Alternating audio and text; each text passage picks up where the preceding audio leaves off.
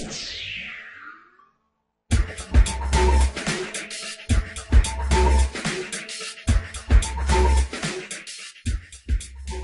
this question, we are asked to find out what is the Thevenin's voltage and a resistance looking into the terminal X, Y.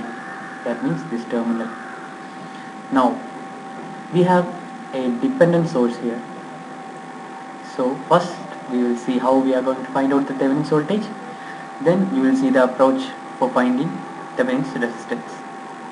Now, to find out the Thevenin's voltage, the procedure is to open circuit the terminals, which is already done here. Now we have to find out the voltage across these two terminals. We assume this voltage PV or V Thevenin, and this voltage we assume to be ground at 0 volt or 0 potential.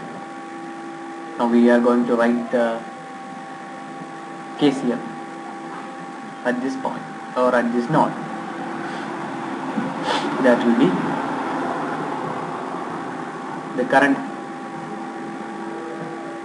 leaving this node. We assume it as positive. That means the current leaving this direction will be V minus 2I,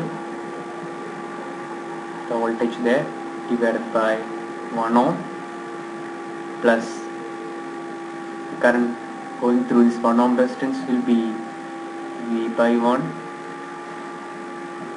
The current entering, we assume it as negative, that means minus 2 ampere, plus the current leaving in this direction will be V by 2, and this will be equal to 0. That is the KCL at this node. Now we have one equation and two unknown. The another unknown here is I. We can see that I is nothing but the current flowing through this 1 ohm, which is V by 1 into I. There is a current here. That means I is nothing but V itself. So from this we can reduce this equation to just one unknown, that is V minus 2V plus V minus 2 plus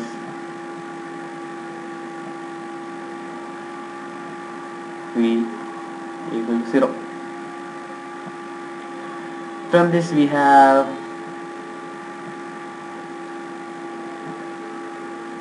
V equal to 4 volts. This is nothing but the Thevenin's voltage. But here we have already found out the Thevenin's voltage, so we will find out the short circuit current across XY. That will be, first we will short circuit these two terminals. Now once we short circuit,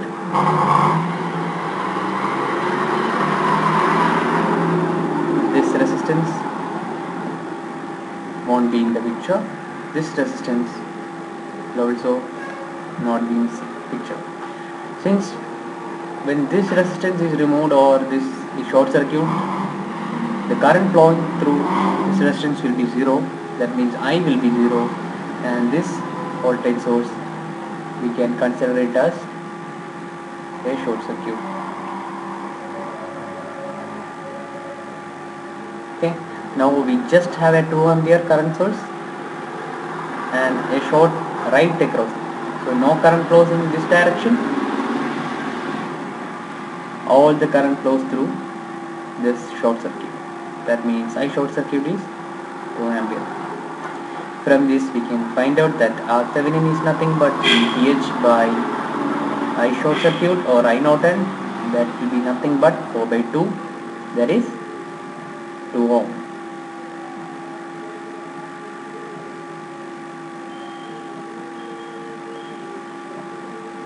So first what we did, we found out what is the Thevenin's voltage looking into the terminal. Then we found out what is the Norton current flowing through that short or the short circuit current across this terminal. Now we have RTH is nothing but VThevenin by I short circuit.